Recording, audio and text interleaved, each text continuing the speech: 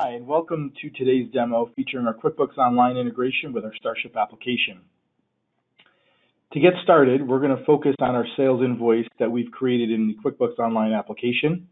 We also do work with sales receipts inside of QuickBooks Online. In the invoice itself, there are a few fields that we map into StarShip to pull in all the information in seamlessly.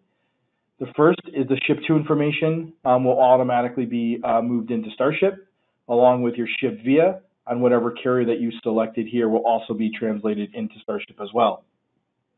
We also pull in all the line items to StarShip, so your item SKU, your description, along with the quantity, along with its values will also be pulled into StarShip. The values are used for commercial invoice purposes for international shipping, and we also can store information such as NMFC as well as class information if you're shipping LTL shipments for your particular items. So to go into StarShip, we basically would log in to the StarShip application, and we would basically see when we log in, we will see basically all of the orders in for a particular day. So here you could see I have looking at today's date, but if I want to look at a date like say yesterday, for instance, I could easily filter on that and it would show me all of yesterday's orders waiting to be shipped. So you can filter on any one of these columns, so we leave that option open to you as well.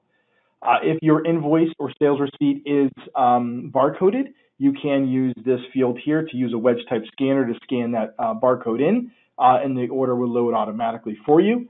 Or you can use our shortcut here with the little truck icon. You'd click and open up the order information from QuickBooks. So as I mentioned, all of that information for invoice 1085 has been pulled in. We basically pulled in the ship via as mentioned, and we default to your prepaid account. And then from there, we can also bill third-party accounts if you have the account number established in QuickBooks Online, or also the third-party ID established inside of StarShip to map that accordingly. Over to the right is where we will pull in the ship to information, and here you could see that all the address information came in. We also do an address validation, checking for street address, zip code, along with residential versus commercial, to make sure that those address correction fees are minimized or eliminated from your UPS or FedEx invoices.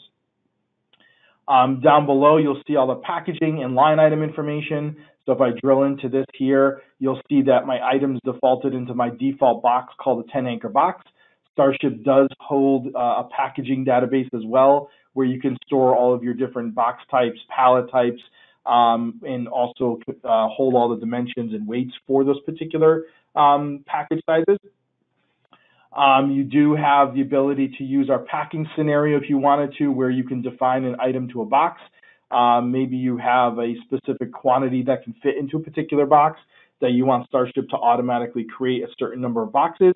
We can do that for you as well, or you can simply drag items from one box to another. So therefore, the packing list, when it prints, will show your customer the right items that are in the right box. In the line item view here, you have basically all the mappings from QuickBooks. So the item number, description, the quantity that was ordered to the quantity that you're going to ship. In case you need to back order something, you can do that in this field here, where you may not have, say, an Aegis puck to be shipped. You can default this to 0, and now only the 2 Lego sets are going to ship on this particular shipment. This is also where we can store information if it was LTL, like your NMFC code, class information. If it was international related, we would have another international tab opened up here where we can store Schedule B, NAFTA information for Canada, shipments, things like that for you as well. Down at the bottom, we show the total charges for this particular shipment. So here you'll see the list rates that will be the published rate. The contracted rate is the rate that you're going to pay the carrier. And then we have something called the applied rate, which is what's going to be put back in the QuickBooks Online. This is where we could take advantage of our freight rules in case you have like a specific markup per customer, maybe over a certain value or under a certain value that you want to assess. Here I have a 30% markup across the board. That's why this shows $17.25. That's what I'm going to charge back to my customer when I write this back into my invoice. If you were curious to see what your other carriers on your license would charge you for shipping, this is the rate shop feature down below. You can simply click the shop all button here. This will ping each API and come back to you with your negotiated rates. So you could see if maybe in this case that FedEx was the least expensive option or not, and then you can make the change. So here you could say, select this to all, and then click on the contracted charge tab here, where basically would sort lowest to highest. And you can see right off the bat that my UPS ground rate is a little bit better. It's going to get there one day slower, but if I'm more curious, and interested on saving some money, maybe I want to choose UPS in this situation, or even better, my post office rate is even better than both of those combined. Again, one day slower, but if I was more interested in saving some money, I can simply click this button here, and now you'll notice up top, it automatically changed it over to my Priority Mail account. And now I'm ready to go and print my Priority Mail label. In this case, I can either hit F3 or I can hit Ship and Process.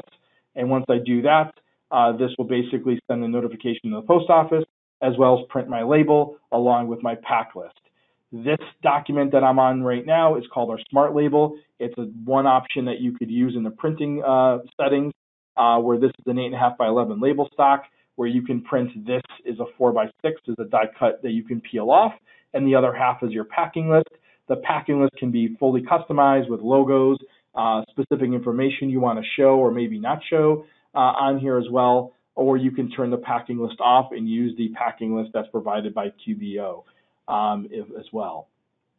You can also print these both to a thermal printer or have one print to a thermal and one print to a laser printer. The options, are yours and whatever preference you prefer. In QuickBooks Online, when we go back into here in real time, once we refresh this order, you would see now basically the write back for the tracking has come back in. Here's the post office tracking number here. And then we also write back into the notes field down below the ship date along with the weight, along with the service that was used in case you did change it. Like in this example, it's always going to show FedEx here, but to your customer service or sales team, it's going to show the appropriate service that was actually used at the time of shipping, along with its tracking number. The freight cost is put back into its freight field down here, the 1672. So now you can go ahead and invoice your customer, and you're completed the workflow here with StarShip. So that concludes today's demonstration. We hope that you find some value in our StarShip application, and we look forward to speaking with you soon. Take care.